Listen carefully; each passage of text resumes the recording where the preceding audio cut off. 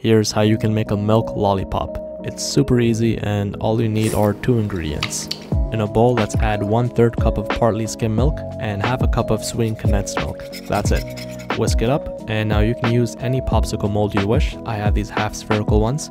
I'm going to fill it up, place a popsicle stick in the center, and freeze it for about 5 hours.